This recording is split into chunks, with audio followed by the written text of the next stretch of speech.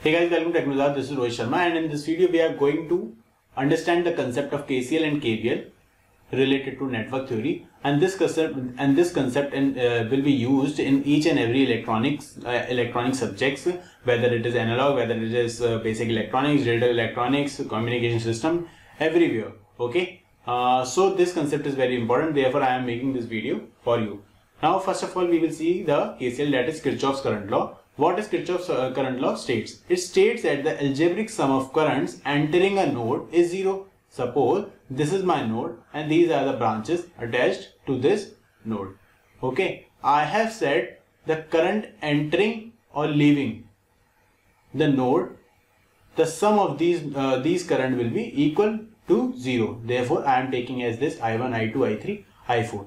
They have said that I1 plus I2 plus I3 plus I4 will be equal to 0. Mathematically, if we have to express KCL, then we can say summation of n equal to 1 to n for in is equal to 0, like, or we can say I1 plus I2 plus I3 so on up to in is equal to 0, like this, where n is the number of branches connected to the node. These are the branches, and in is the nth current entering the node, okay, or leaving the node. By this law, current entering a node may be regarded as positive. Current entering we can take as positive, or we can also take as negative, or current leaving we can take as positive or negative. This is up to us how we are writing our KCL equation. Suppose we are taking an example here. In this, by default I am taking the current leaving the node as positive, okay, and the current entering the node as negative. So here let's see the currents which are leaving the node. I2 is leaving the node and I5 is leaving the node. Therefore I2 plus I5 will be in positive, plus I3, I4 and I5 are entering the node, that therefore they will be in negative, that is minus I1 minus I4 minus I5 is equal to 0, because the algebraic sum of current in a KCL will be equal to 0.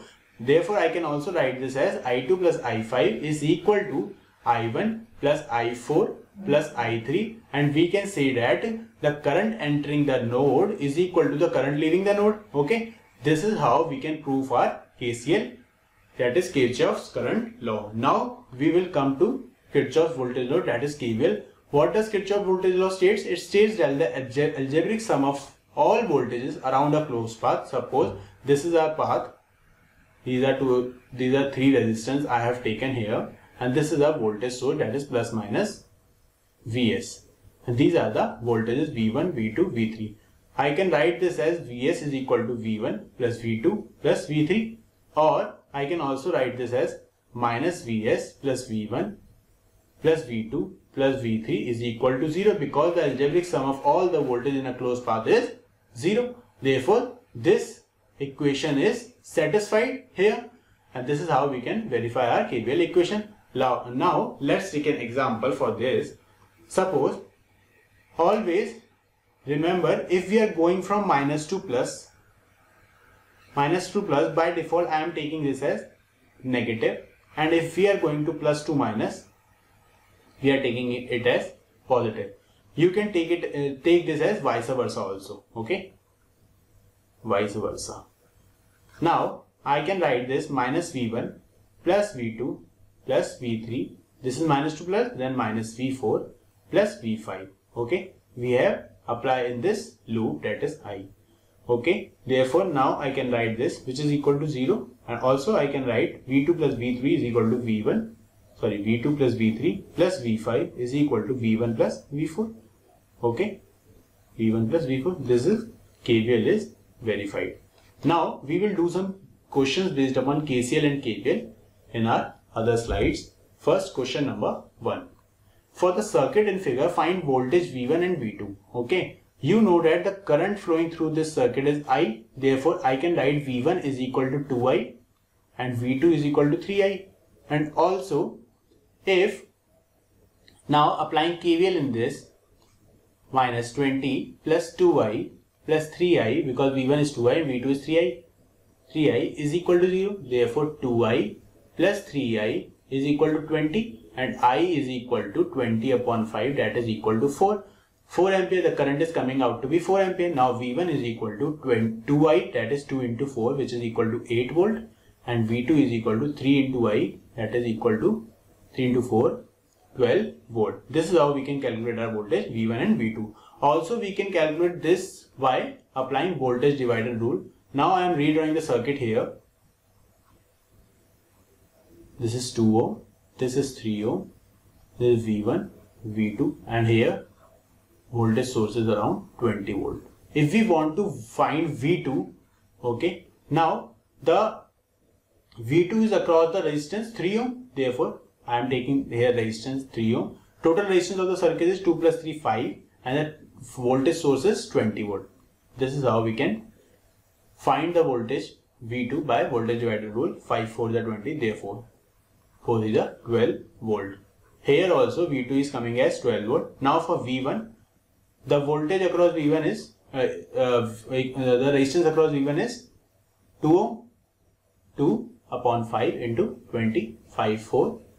Here also we are coming with the same answer by applying voltage dividing formula. Okay, voltage dividing formula. This is how we can apply KVL in any equation or any circuit. Question number 2, that is determine V0 and I in the circuit shown in the figure below. Okay, now I am applying KVL in this circuit. Minus 12 plus 4i plus 2V0 plus 2V0 minus 4 plus 6i is equal to 0. This is how we have applied KVL in this circuit. Okay, now this V0 is given as, now the current entering here is I, therefore V0 is equal to minus 6i. Okay, now I am applying V0 here in this equation, that is equal to minus 12 plus 4i plus 2 into minus 6i minus 4 plus 6i is equal to 0. Okay, minus 12 plus 4i minus 12i minus 4 plus 6i is equal to 0. Okay, minus 12 plus 4 is minus 8i plus 6i is equal to 16. Okay, minus 2i is equal to 16 and I is coming out to be minus 8 ampere here. Okay, if I is coming out to be minus 8 ampere, therefore V0 will be minus 6 into minus 8, which is equal to 48 volt is the correct answer. And we have to calculate V0 and I is minus 8 ampere, V0 is 48 volt. Therefore, question number 2 is complete. Question number 3, that is based upon KCL. Okay, find the current I0 and voltage V0 in the circuit shown below. Now see, yeah, from here 0.5 I0 is flowing here. Okay, 0.5 I0 and is equal to I0 is going in the same direction as I0, but this 3 ampere is coming in the opposite direction. Therefore, I am subtracting the 3 from here. Now I can calculate I0 from here. Okay, 0.5 I0 minus I0 is equal to 3 is equal to minus 0.5 I0 is equal to minus 3. This is minus 3. Okay, I0 is equal to minus 3 upon 0.5 minus got cancelled into 10.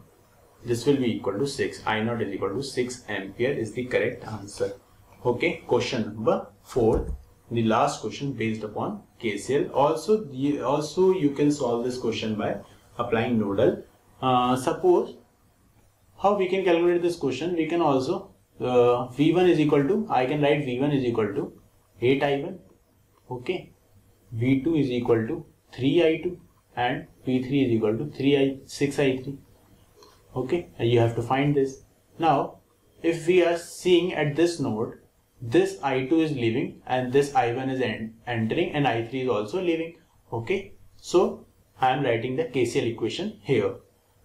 So let's see the KCL equation. That is, I am taking here this node as V2. Okay, V2 minus 30 upon 8, this is I1, plus V2 upon 3 is I2 plus V2 upon 6 is I3, which is equal to 0.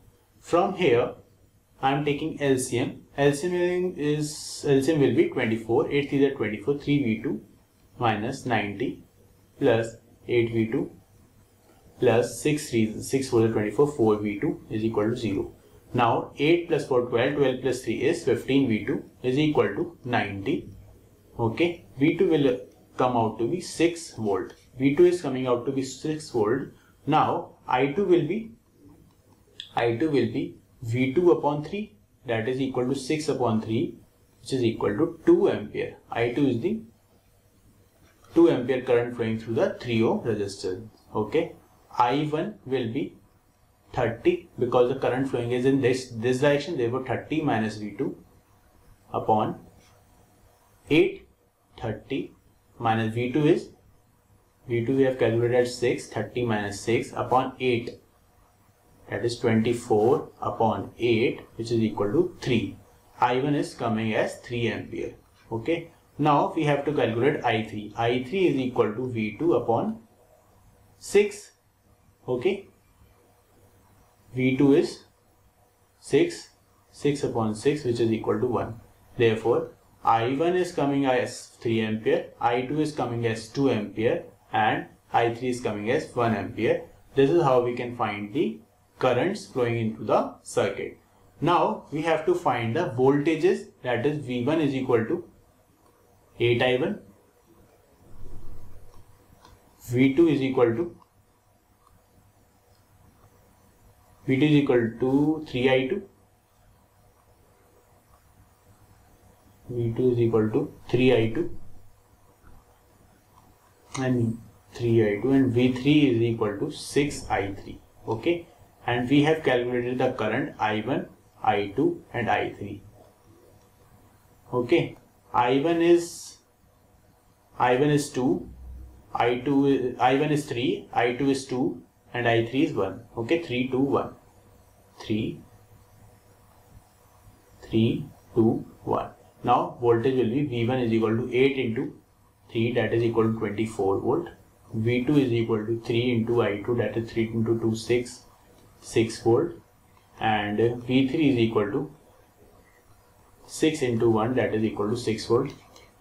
V1, V2, V3. This is how we can calculate our voltages as well as current by applying KCL in the given circuit. This is how we can apply KVL and KCL in the circuits given below, and this is the concept related to KCL and KVL, and from this you can solve each and every question based upon this. Okay, if you have any doubt, please ask me in the Telegram group, and please subscribe to the channel for further updates and share the videos with your friends too. Okay, all the very best.